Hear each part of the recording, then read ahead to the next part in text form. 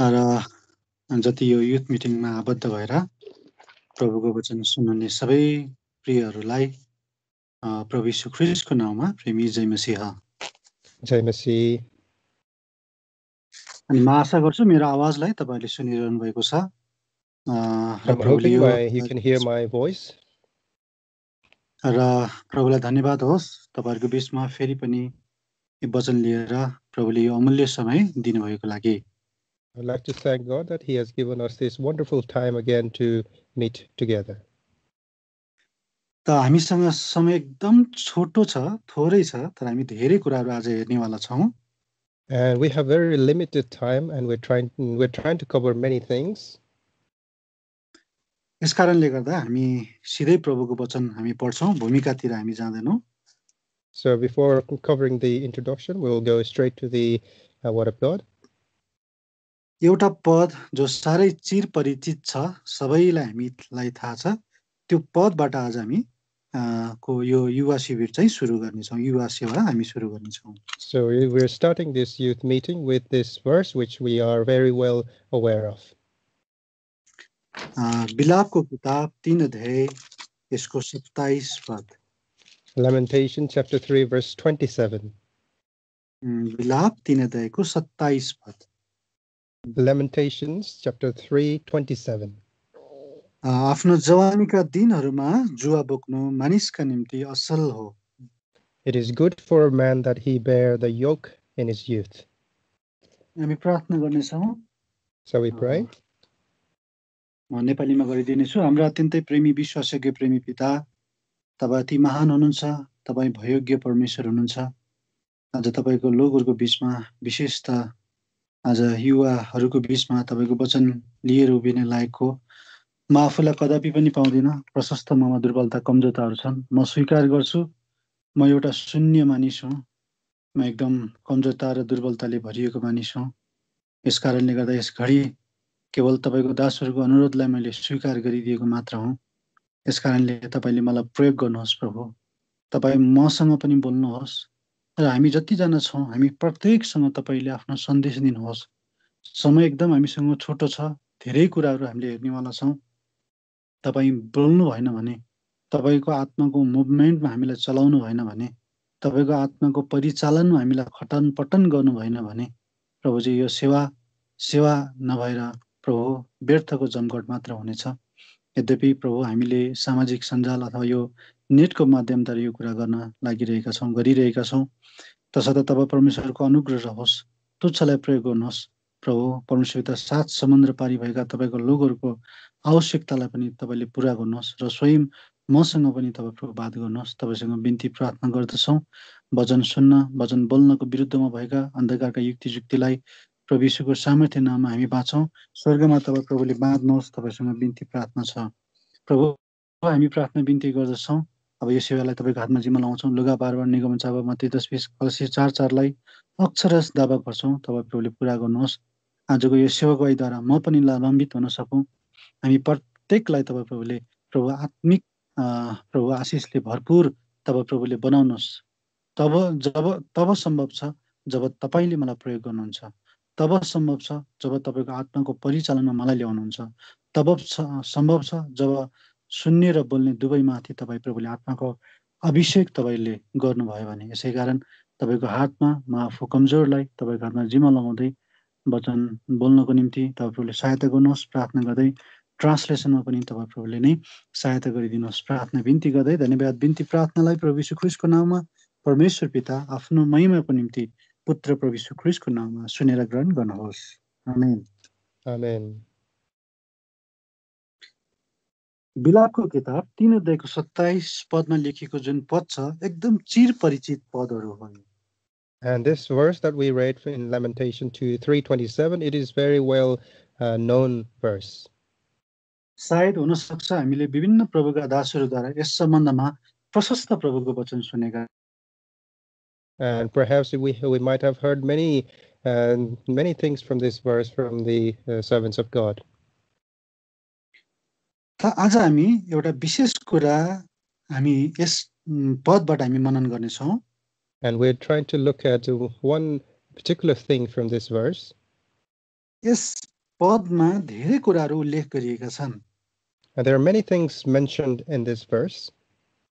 जवानीका दिनहरूमा एउटा कुरा, One thing is the time of their youth, जुवा बोक्नु दोस्रो कुरा, and the other one is to bear the yoke, र अर्को कुरा असल हो भन्ने कुरा। and the other thing is that doing this thing is good. यो तीनवटा कुरालाई हामीले पार्ट गरेर हेर्यौं भनेपछि हाम्रो जवानीका जीवनमा थुप्रै सन्देशहरू हामीले पाउँछौं। And if we look into this verse in three parts, then we can gain many knowledge from this verse. तर आज हामी समयको पाबन्दी भित्र रहेको हुनाले हामी एउटा कुरालाई चाहिँ मनन गर्नेछौं। But because of the limited time, we'll only look at one part of this. त्यो चाहिँ हो जुवा। आजको मुख्य टपिक्स हो जुवा। So today's main topic will be the yoke. हुन त यो जुवाको सम्बन्धमा थुप्रै प्रभुको दासहरूले प्रभुको वचन हामीले सुनिसकेका छौं उहाँहरूबाट। It's true, we have heard many things regarding yoke from servants of God before. तर आज चाहिँ हामी जुवाको सम्बन्धमा हामी हेर्नेछौं। But today we shall look related to this subject matter in yoke. अनि जुवा जसले जवानीका जीवनमा चार प्रकारका कुराहरू बताउँछ। And this yoke which represents four things in the youth. जवानी जीवनमा चार प्रकारका कुराहरू अथवा हाम्रो जीवनको चार प्रकारका जीवनहरू यो जुवाले बताउँछ। And this yoke represents four things in our life. अथवा जवानी जीवनका चार प्रकारका अवस्थाहरू या जीवनहरू भनेर बुझ्न सक्छौं हामी। Or we can also see as the four different view of the youthful life. पहिला हामीले छोटकरीमा यो जुवाको विषयमा हामी केही कुराहरू बुझ्नेछौं। So we'll try to understand first regarding this yoke itself. जुवाले खास के काम गर्छ, यो केको निम्ति प्रयोग गरिन्छ। So what is the need of the yoke, and what is the purpose of the yoke? विशेष गरी जब हामीले गाउँ घरमा यो जुवाको प्रयोग गरेको हामी देख्छौं। And where in the villages we can see this yoke being used. विशेष गरी खेतहरू जोत्नको निम्ति प्रयोग गरिएको हामी देख्छौं। And especially we can see that yoke is being used to plow the ground. अब सबैको ध्यान एक कुरामा आकर्षण होस् अथवा यो कुरातिर हाम्रो ध्यान जाओस्, जब जोत्नको निम्ति गोरुलाई नार्नको निम्ति चाहिँ यो जुवा प्रयोग गरिन्छ। So let us try to focus in this, that when we have the oxes to plow the ground, this yoke is used to put the two oxes together. त्यति मात्रै होइन, एउटा कहिले पनि ननारिएको गोरुलाई चाहिँ उलाई ट्रेन गर्नको निम्ति पनि सिकाउनको निम्ति पनि यो जुवाको प्रयोग गरिन्छ। But it is not only that, it is also to train up a new oxes to plow. यो जुवा चाहिँ एउटा खेत जोत्नको निम्ति मात्र नभएर एउटा गोरुलाई सिकाउनको निम्ति पनि प्रयोग गरिन्छ। And this yoke is not only used to plow the ground, but is also to train up the oxes. जब गोरुहरूलाई यो नारेर जब जोतिन्छ, एउटा लाइनमा चाहिँ जोत्न चाहिँ है यो जुवाको प्रयोग गरिन्छ। So if we are to plow in a straight line, then the yoke is used. त बाइबलमा हामीले हेर्यौं भने धेरै प्रकारका जुवाहरू हामी यहाँ देख्छौं। And if we look into the Bible, then we can see many different kinds of yoke. पहिलो कुरा लेवीको किताब 26 अध्यायको 13 पदमा दासत्वको जुवा देख्छौं। And Leviticus chapter 26 verse 13, we can see the yoke of slavery. हामीले व्यवस्थाको किताब 28 अध्यायको 48 पदमा हेर्यौं भने फलामको जुवा देख्छौं त्यहाँ। And Deuteronomy chapter 28 verse 48, if we see there, we can see the yoke of an iron. अनि त्यसपछि हामीले पहिलो राजाको किताब 12 अध्यायको 10 पदमा हेर्यौं भने गरुङ्गो जुवा देख्छौं। And कति भन्नुभयो सरी? पहिलो राजाको किताब 12 अध्यायको 10 पदमा हामीले त्यहाँ गरुङ्गो जुवाको विषयमा देख्छौं। And First Kings chapter 12 verse 10 we can see the heavy yoke. अनि मत्तीको किताब 11 अध्यायको 29 पदमा हेर्यौं भने त्यहाँ ख्रीष्टको जुवा हामी देख्छौं।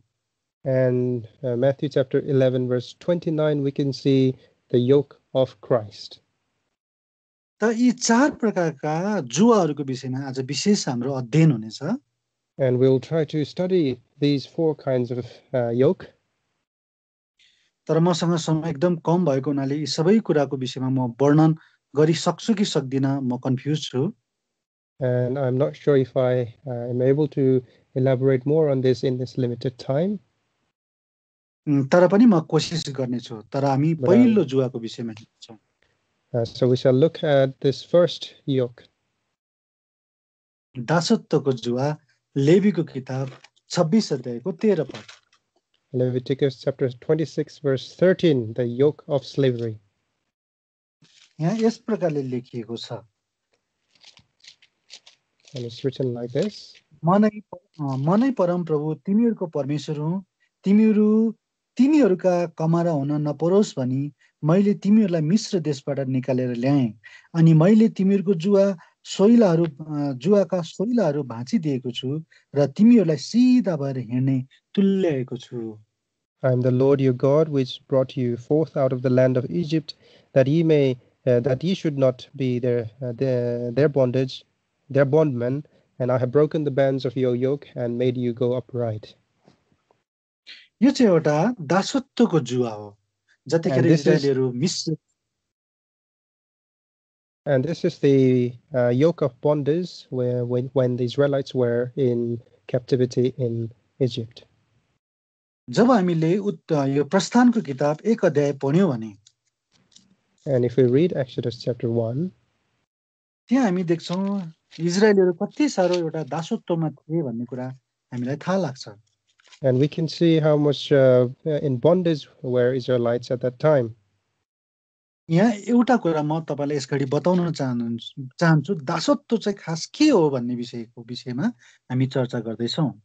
And what I'm trying to show you here is in respect to what slavery is. यहाँ 11 पददेखि लिएर 14 पदसम्म प्रस्थानको किताब 1 अध्यायको 11 पददेखि लिएर 14 पदसम्म हेर्यौं भने यहाँ हामीले दासत्वको एउटा विषयमा कस्तो प्रकारको दासत्व थियो भन्ने कुरा हामी देख्छौं। And if we read Exodus chapter 1 verses 11 to 14, we can see what kind of bondage the Israelites were going through at that time. यहाँ भनिएको छ 11 पदमा, भारीहरू लदाएर कष्ट दिनका निम्ति उनीहरूमाथि उनीहरूलाई काममा जोत्ने कामदारहरू खटाए भन्छ। And the verse 11 says that they had set over them taskmasters to afflict them with their burdens. अनि 12 पदमा लेखिएको छ, अनि उनीहरूलाई जति बढी कष्ट दिए त्यति नै बढी उनीहरू संख्यामा बढ्दै गए। मतलब उनीहरूले एकदम बढी कष्ट दिए भन्ने कुरा बताउँछ। And verse 12 it mentions that the more they were afflicted them, so we understand that they were afflicted so much. 13 पदले बताउँदछ कठोरताका साथमा काममा जोते भनेर भन्छ। And on verse 13 it mentions that Israelites were made to serve with rigor. अनि 14 पदमा बताएको छ, अनि सबै किसिमको काममा कठोर परिश्रम गराएर उनीहरूको जीवन तीतो पारिदिए भन्छ। And verse 14 it says that with all this service wherein they made them serve was with rigor. यहाँबाट हामीले के कुरा बुझ्न सक्छौं भने दासत्व भनेको चाहिँ उनीहरूले आफ्नो मनमा के लागेको छ त्यो कुरा गर्न पाउँदैनन् रहेछन्। So the bondage is such a thing that it prevents us from doing something that we desire in our heart. आफ्नो इच्छा पूरा गर्नु होइन रहेछ, तर अरूको इच्छामा हामी चाहिँ चल्नु पर्ने रहेछ। यो चाहिँ एउटा बन्डेज रहेछ अथवा दासत्व रहेछ। So bondage is something that we cannot fulfill our own will, but it is to fulfill someone else's will and desire. तर दास र नोकरमा पनि फरक छ. So there is difference between a servant and a slave. दास आफ्नै इच्छालाई पुरा गर्न पाउँदैन, तर A bond, नोकरले चाहिँ पुरा गर्छ. a bond servant cannot fulfill their own will, but a servant they can. जस्तो नोकर चाहिँ पैसामा काम गर्ने व्यक्तिलाई नोकर भन्न सकिन्छ. So someone who works for money, then they are called servants. हो त्यो नोकरले चाहिँ म आज काम गर्दिन, मलाई पैसा पनि म खानु छैन अथवा मैले पैसा पनि कमाउनु छैन, म काम पनि गर्दिन भन्न सक्छ. Servants, they can say, I don't want to work today, I don't want to get paid. तर दासहरूले चाहिँ त्यस्तो भन्न पाउँदैनन्. But the slaves, they cannot say so. दासहरूले चाहिँ म बिरामी भए पनि म नभए पनि म रोगी हुँ या नहुँ. So the people in bondage, whether they are sick or ill, त्यतिखेर उसले आफ्नो मालिकको इच्छालाई चाहिँ पुरा गर्नुपर्छ. they have to fulfill the will of their master. यसै कारणले गर्दा हामी पनि एउटा बन्धनमा छौं. So likewise, we are in the bondage. त्यसै कारण हामी आफ्नो इच्छा होइन, हामीले कसैको इच्छालाई चाहिँ पुरा गरिरहेका हुन्छौं.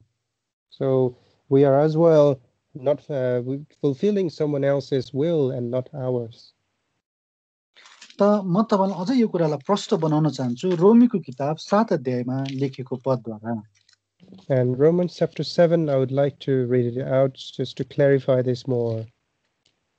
अनि 19 अनि 20 पदमा यस्तो प्रकारले लेखेको छ, किनकि जुन असल कुरा म चाहन्छु त्यो म गर्दिन, तर जुन खराब कुरा म चाहदिन त्यही म गर्दछु. Verse 19, it says, for the good that I would, I do not, but the evil which I would not, I do. यहाँ एउटा कस्तो मिठो कुरा गरिएको छ र एउटा दासत्वको विषयमा क्लियर यस्तामा कुराहरू हामी पाउँछौं. Now, what a beautiful thing is mentioned here, that it mentions and shows the slavery or the bondage.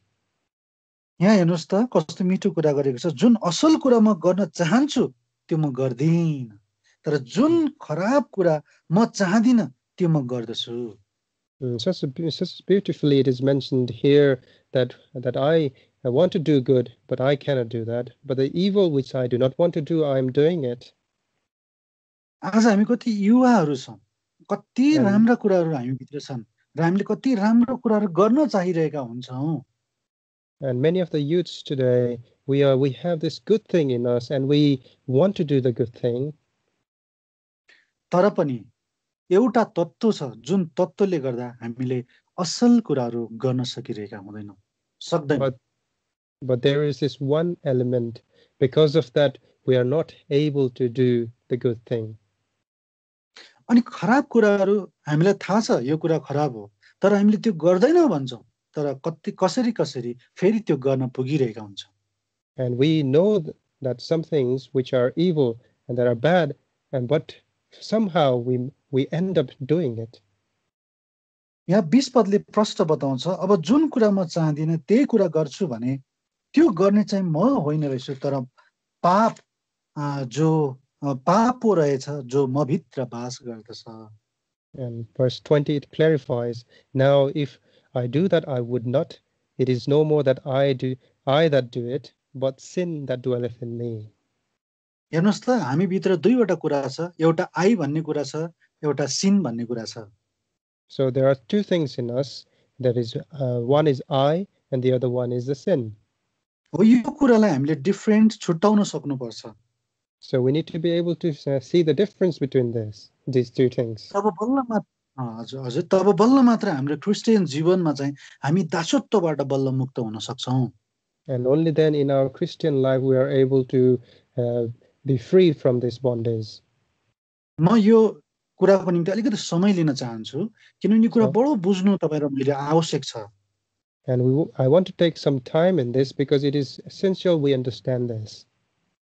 एउटा पढ्ने विद्यार्थीको म उदाहरण लिन चाहन्छु, जुन विद्यार्थीले फर्स्ट इयरमा वो ब्याक हुन्छ, मतलब फेल हुन्छ.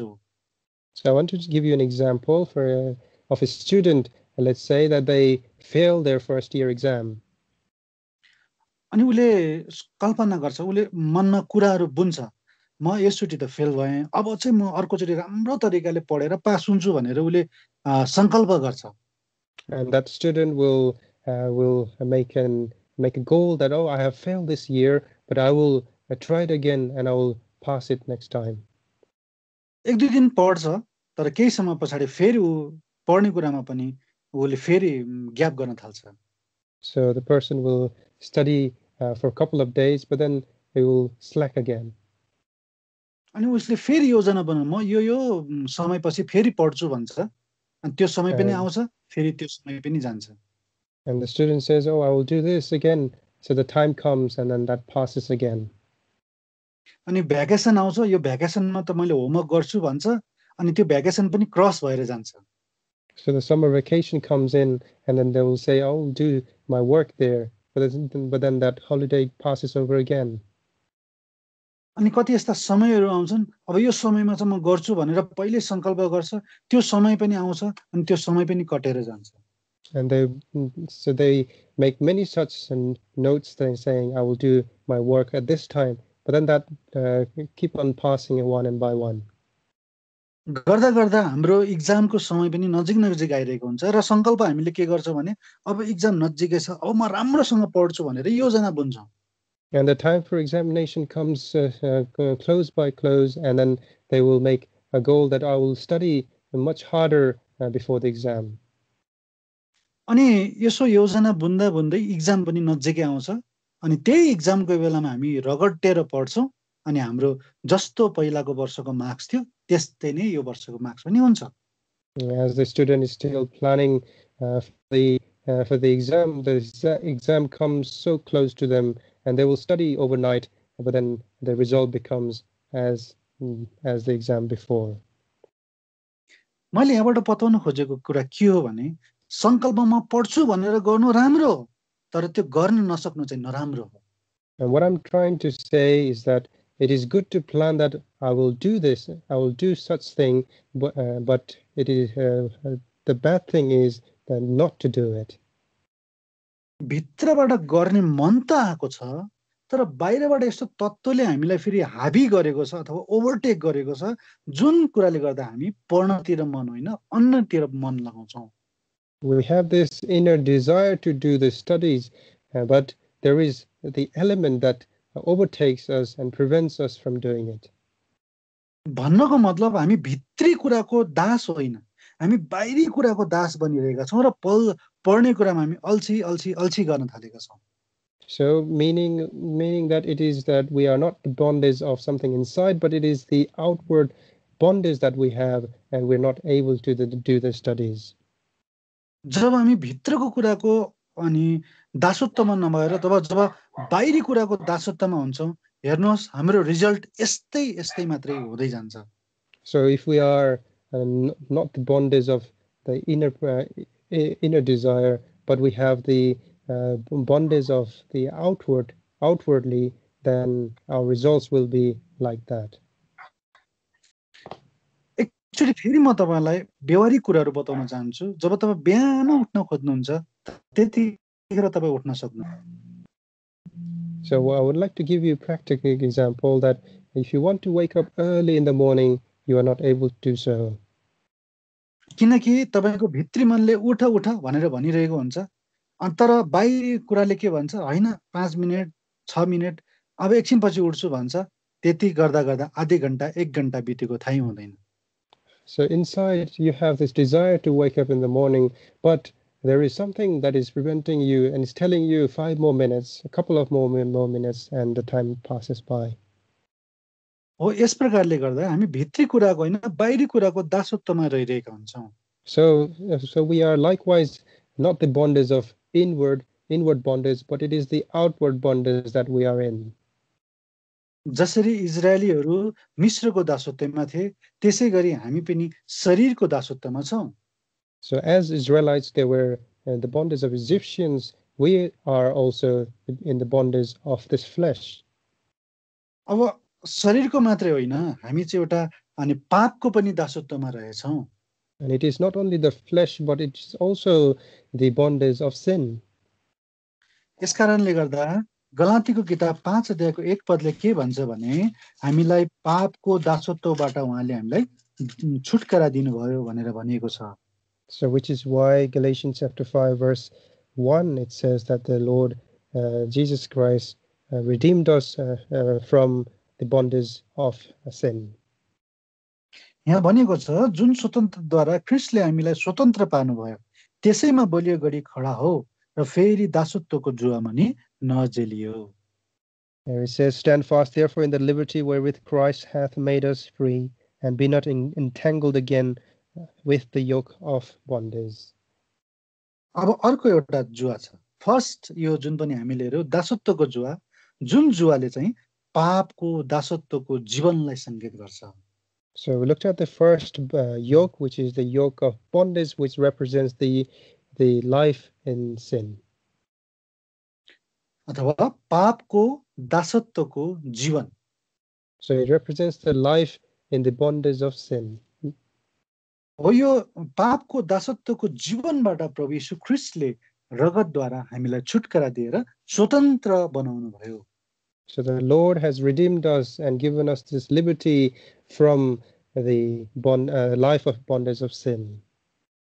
यसकारणले अब हामी त्यो पापको दासत्वमा छैनौं, पापको बन्धनमा छैनौं, जसबाट हामीलाई प्रभुले छुटकारा दिएर निकालिसक्नु भएको छ. So we are no longer in the yoke of bondage because the Lord has already redeemed us from it. अब म छोटकरीमा बताउँछु फलामको जुवा जो चाहिँ व्यवस्था विवरण 28 को 48 पदमा छ. And Deuteronomy chapter 28 verse 48 we would like to go. We shall go in the yoke of iron. म तपाईहरुको सामु पाठ गरेर गर्नेछु. यहाँ यस प्रकारले भनेको छ व्यवस्था विवरण 28 अध्यायको 48 पदमा. Deuteronomy chapter 28 verse 48. म सबैजनाको निम्ति यहाँ अलिकति अगाडिबाट पढ्दा त राम्रो हुन्थ्यो होला, तर म 48 पदलाई पढिदिन्छु. यो जुन पनि फलामको जुवा छ यो त एउटा कन्डिसनल अथवा यसलाई के भने कन्डिसनल हो यो. And this yoke of iron, it is a conditional. It is in condition. यसमा यो एउटा अप्सन छ यसमा, अथवा यो जुवा सबैको बीचमा हुन्छै भन्ने छैन, तर यहाँ एउटा अप्सन राखिएको छ. So it is an optional yoke and it is not for everyone. जब हामी आज्ञाकारी हुन्छौं तब त्यहाँ आशीष राखिएको हुन्छ. So when we are obedient, there is a blessing given for us. अनि आशीष मात्र होइन, अनि हाम्रो निम्ति त्यो फलामको जुवा चाहिँ हुँदैन. And it is not only blessing, but it is also that we will no longer have the yoke of iron. अनि जब हामी अनज्ञाकारी हुन्छौं त्यहाँ श्राप सँगसँगै अनि यो फलामको जुवा पनि राखिएको छ. And when we are disobedient, alongside the curse, we also have the yoke of iron. म यसलाई फेरि दोहोऱ्याउँछु, आज्ञाकारिता अनि त्यसपछि आशीष पछाडि चाहिँ फलामको जुवा छैन. So I'd like to repeat again, when we are obedient, it follows with the blessing alongside the removal of the yoke of iron. जब हामी अनज्ञाकारी हुन्छौं त्यसपछि श्राप हुन्छ, श्राप सँगसँगै यो फलामको जुवा पनि हुन्छ. So when we are disobedient, then alongside the curse, we also have the yoke of iron. हेर्नुस् त यहाँ कति एउटा कन्डिसन राखिएको छ, आज्ञाकारी अनि नो योक, अथवा आज्ञाकारी हुनेमा फलामको जुवा छैन, तर अनाज्ञाकारी हुनेमा फलामको जुवा छ. See, there is a condition here that when we are obedient, then there is no yoke, but when we are disobedient, then there is the yoke of iron.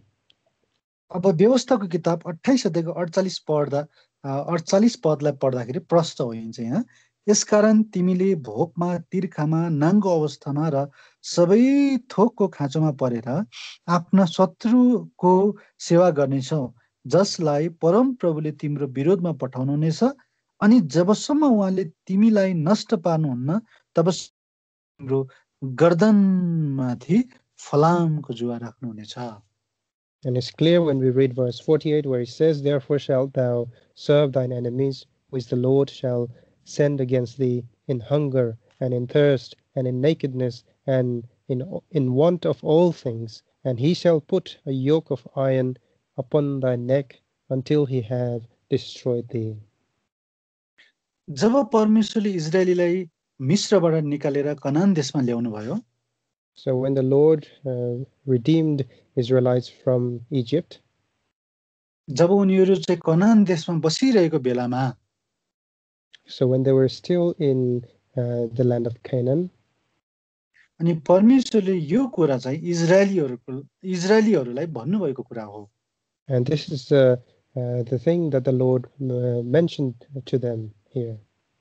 जब तिमीहरू आज्ञाकारी हुन्छौ अनि त्यसपछि म तिमीलाई आशीष दिन्छु भनेर भन्नुभयो. And the Lord said unto them that if you are obedient, then I will bless you. तर जब तिमी अनाज्ञाकारी हुन्छौ अनि तिमीलाई मैले श्राप मात्र होइन त्यो फलामको जुवा पनि राखिदिनेछु. And when you are disobedient, then it is not only the curse, but there shall also be the yoke of iron for you. तर जब हामीले बाइबल अध्ययन गर्दै जाँदाखेरि धेरै पटक इजरायलीहरूले प्रभुलाई त्यागे. So as we read the word of the Bible, we can find that many times the Israelites, they forsook the Lord.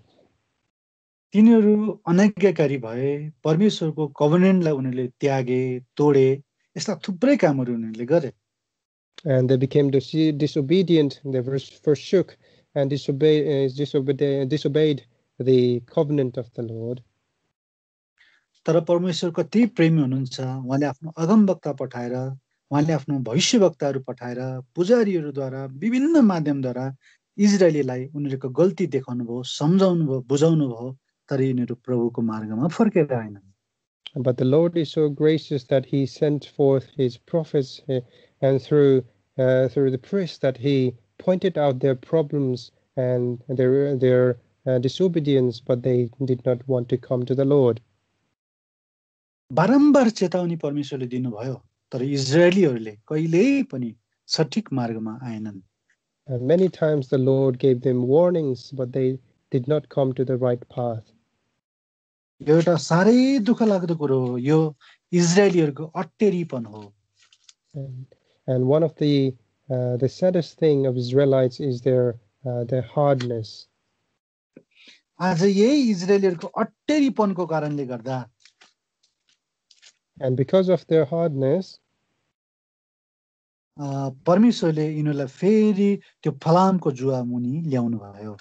And the Lord brought them into Lord brought the Israelites under the yoke of iron. यो कुरा चाहिँ यिर्मियाको किताब 28 अध्यायको 18 पदमा यो कुरा उल्लेख गरेको छ. माफ गर्नुहोस्, 28 अध्यायको 14 पदमा. And it is mentioned in Jeremiah chapter 28 verse 14. यहाँ यसरी लेखिएको छ, किनकि सेनाहरूको परमप्रभु इजरायलका परमेश्वर यसो भन्नुहुन्छ, मैले यी सबै जातिहरूको गर्दनमाथि तिनीहरूले बाबेलको राजा नबुकदनेस्सरको सेवा गरून् भनेर एउटा फलामको जुवा राखिदिएको छु, अनि तिनीहरूले उसको सेवा गर्नेछ, अनि दानका पशुहरू पनि मैले उसलाई दिएको छु. And it says here, for thus saith the Lord of hosts, the God of Israel, I have put a yoke of iron upon the neck of all these nations, that they may serve Nebuchadnezzar, king of Babylon, and they shall serve him, and I have given him the beasts of the field also. बारम्बार परमेश्वरले सम्झाउनु भयो इजरायलीहरूलाई, तर इजरायलीहरूले चाहिँ मानेनन्, जसको कारणले गर्दा परमेश्वरले यो फलामको जुवा मुनि ल्याउनु भयो. And many times the Lord gave them the precautions and warnings, but they did not listen, which is why Lord brought onto them this yoke of iron. फलामको जुवा मुनि त ती व्यक्तिहरू पसेका रहेछन्, अथवा ती व्यक्तिहरूको काँधमा त्यो के अरे गर्दनमाथि फलामको जुवा परेको रहेछ, जो व्यक्तिहरू अट्टेरी भए, ढिड भए, कठोर भए. So it were those people who were disobedient that received these yoke of iron. यो एउटा कन्डिसन हो. यदि हामी परमेश्वरमा अट्टेरी भयौं, ढिड भयौं, कठोर भयौँ भने त्यो फलामको जुवा तपाईँ र मेरो जीवनमा नआउला भनेर भन्न सकिँदैन. So this is the condition, that if we are stubborn, if we are hard, then the Lord will, that we cannot say that the Lord will not bring the yoke of iron in our life as well. यसकारणले आज प्रभुको वचन प्रशस्त मात्रामा तपाईँ र मेरो जीवनको लागि आइरहेका हुन्छ, सुनिरहेका हामीले हुन्छौँ. And many times we are also listening the advice from the Lord, and we are hearing them as well. तर तपाईनमा कतिचोटि अटेरी हुन्छौँ, ढिट हुन्छौँ, एउटा कानले सुनेर अर्को कानले उडाउने तपाईनमा बनिदिन्छौँ. But many times we become so stubborn and hard and stiff that we do not want to hear. Even if we hear, we let it out from the other ear.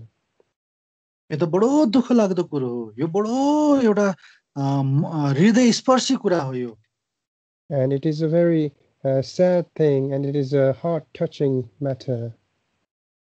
हेर्नुहोस् त, प्रभुको वचनबाट हामीले हेर्यौं हामी कसरी पापको बन्धनमा थियौं, पापको दासत्वमा थियौं, तर परमेश्वरले हामीलाई पापको दासत्वबाट मुक्त गर्नुभयो.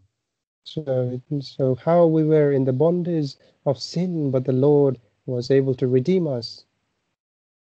अनि परमेश्वरले पापको दासत्वबाट मुक्त गरे तापनि तर तपाईँ र मेरो जीवनमा कति यस्ता गल्तीहरू हामी गरिरहेका हुन्छौँ, परमेश्वरको वचन सुन्छौँ र गल्तीहरूलाई देख्छौँ, तर तपाईमा अझै पनि अटेरी हुन्छौँ, अझै पनि अटेरी हुन्छौँ. But even though we have been redeemed from this bondage of sin, we still do many mistakes, and even though upon hearing the word of God and his advices, we still become stubborn. हेर्नुहोस्, यस ठाउँमा एउटा condition छ. Condition छ परमेश्वरले तपाईँ र मेरो जीवनमा राख्नु भएको छ. So the Lord has put forward this condition in our life. Hello हजुर सुनिँदैछ. हजुर, एउटा कन्डिसन परमेश्वरले हाम्रो जीवनमा राख्नु भएको छ. तपाईँ र म आज्ञाकारी भयौं. हजुर. So the Lord has laid a condition in our life. यदि हामी आज्ञाकारी भयौं भने यो फलामको जुवा हामीले हाम्रो काँधमाथि अथवा हाम्रो गर्दनमाथि आउँदैन. And if we're obedient, then this yoke of iron will not be placed on our shoulders. तर यदि हामी अनज्ञाकारी भयौं भने यो हाम्रो गर्दनमा चाहिँ आइपुग्छ. But if we are disobedient, then this will be placed on our shoulders. अनि अर्को कुरा हेर्छौं, गरुङको जुवा. यो जुवाको विषयमा अब धेरै लामो समय छैन. And we shall also look at this third yoke, which is the heavy yoke. पहिलो राजाको किताब 12 अध्यायको 10 पदबाट हामी यसबाट केही कुराहरू हेर्नेछौँ. And 1 King chapter 12 verse 10 onwards we shall see. पहिलो राजा 12 अध्यायको 10 पद. 1 Kings chapter 12 verse 10. यहाँ लेखिएको छ, अनि उनीसित हुर्केका माफ गर्नुहोस्, म 10 पदलाई नभएर 4 पदलाई पढ्न चाहन्छु. Sorry, I want to read verse 4. तपाईका पिताले हाम्रो जुवा कष्टपूर्ण पारिदिएका थिए, यसकारण तपाईले अब तपाईका पिताको त्यो कष्टपूर्ण सेवा र उनले हामीमाथि बोकाइदिएको उनको त्यो गरुङ्गो जुवा हलुङ्गो पारिदिनुहोस् र हामी तपाईको सेवा गर्नेछौँ. Thy father made our yoke grievous. Now therefore make thou the grievous service of thy father, and his heavy yoke which he put upon us lighter, and we shall serve thee. मसँग खास बताउनु पर्ने अरू कुराहरू धेरै छन्, त्यसकारण गर्दा म तपाईलाई कति भर्समाटै टिपाइदिने कोसिसमा गर्छु. So I have many things to explain here, but I can only give you verses here. यो जुन पनि गरुङ्गो जुवा छ, यो चाहिँ पहिलो सामुएलको किताब 8 अध्यायको 10 देखि 18 पद पढ्दाखेरि एउटा राजाहरूले बनाएको नियम हो, जुन नियममा चाहिँ सारा प्रजाले गर्नुपर्ने थियो.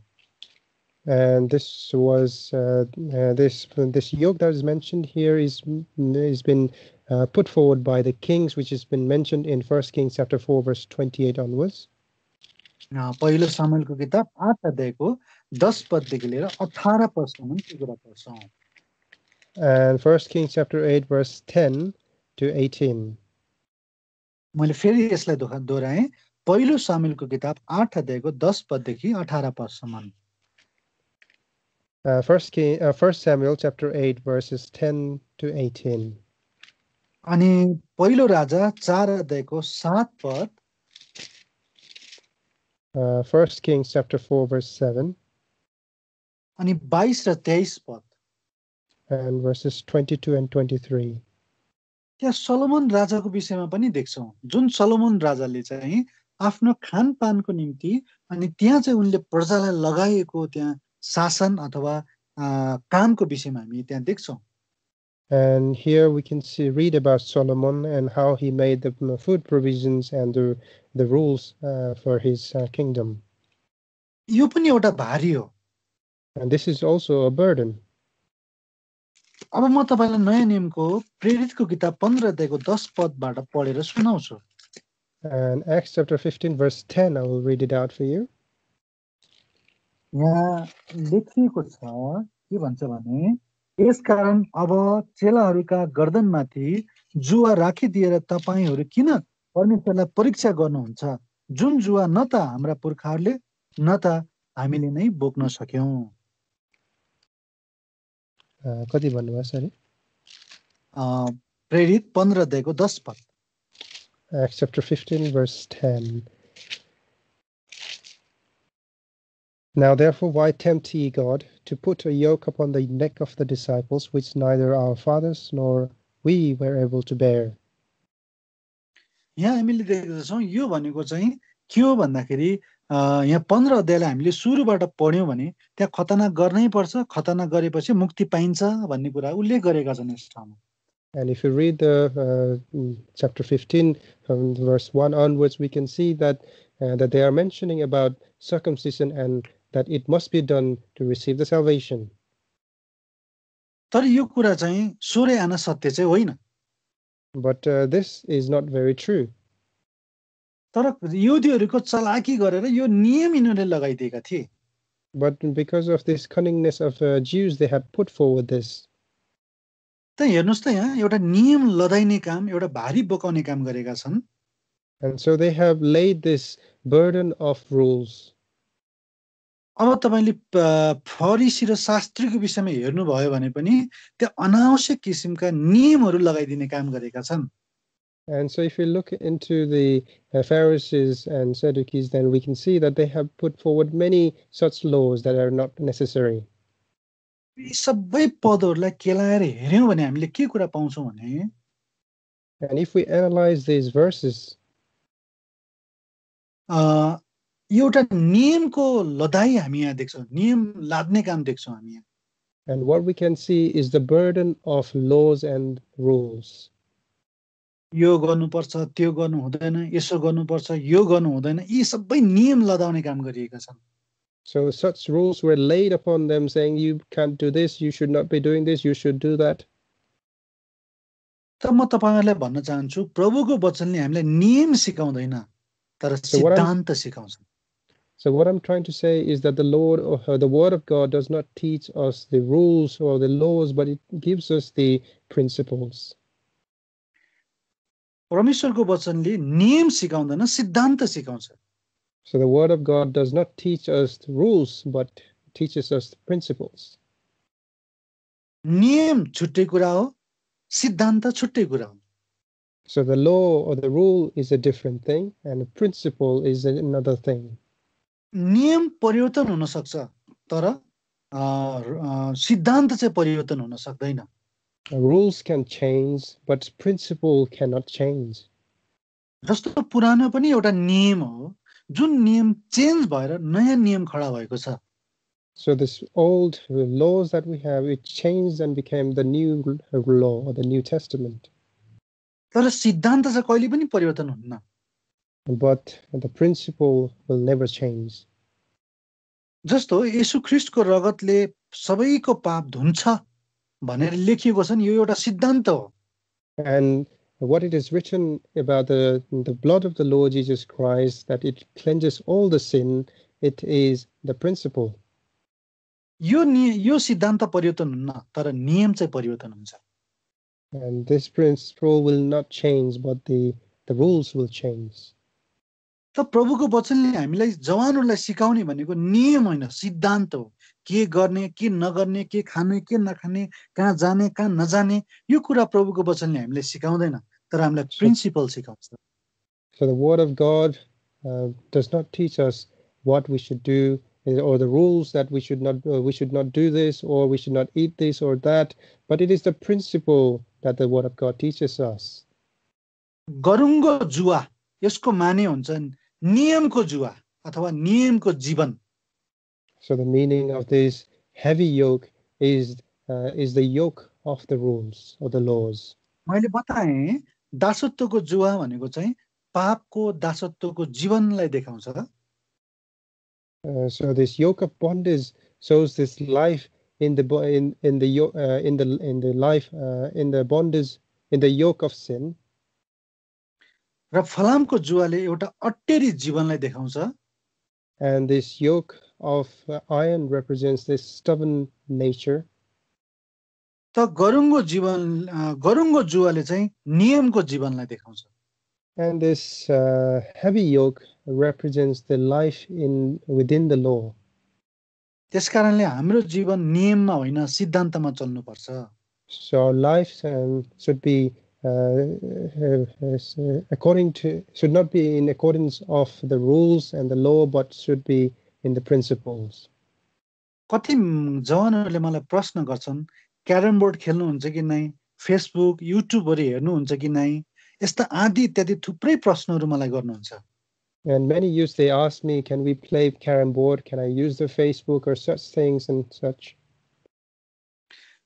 सायद आज यो वचन सुन्नेहरूमध्ये धेरैजना हुनुहुन्छ होला, अनि के गर्ने के नगर्ने, क्रिस्चियन भएपछि अथवा क्रिस्चियन युवा भएपछि के गर्नुहुन्छ के गर्नुहुन्न भन्ने यो तपाईँ नियममा बाँधिनु भएको छ होला।